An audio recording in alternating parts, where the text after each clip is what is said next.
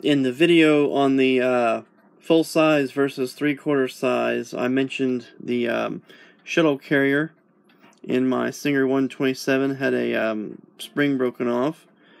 And since making that film, I went and dug through my stash of parts and found a carrier from a lot of Singer 128 parts that I had bought.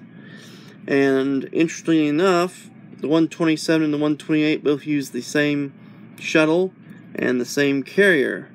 So all I have to do is clean this carrier up a little bit, and I can install it in the place of this carrier here and get rid of that annoying rattle that you heard in the video. Replacing the carrier means tipping the machine back on the hinges to get at the screw which holds the carrier in place, as you can see right here.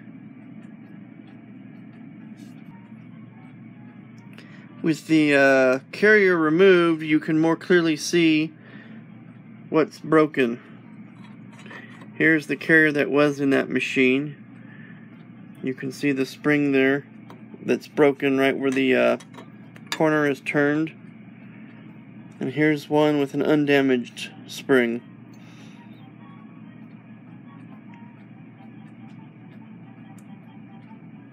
Okay, with the other carrier installed, we need to reinsert the shuttle and then check the clearance of the shuttle against the shuttle race. Okay, in the Singer adjuster's manual, they recommend a gauge because the clearance is needed to make sure that there's sufficient clearance between the for the thread. But I'm going to test it if the shuttle actually in place. And you notice that clicking noise is gone now, mostly.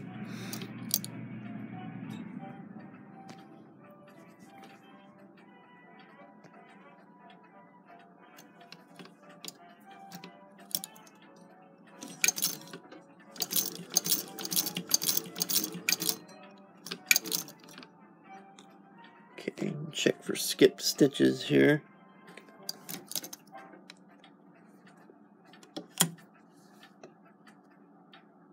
Looks pretty good. Okay, so I think the adjustment is alright. We'll flip the machine back up and I'll tighten the screw down that holds the carrier to the carrier lever.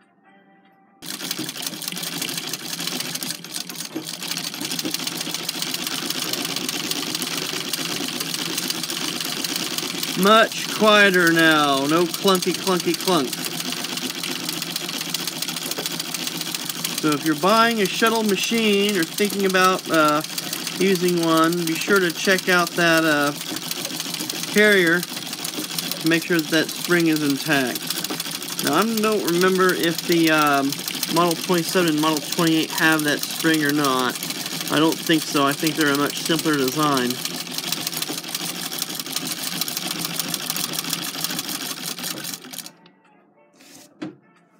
Alright. Thanks for watching.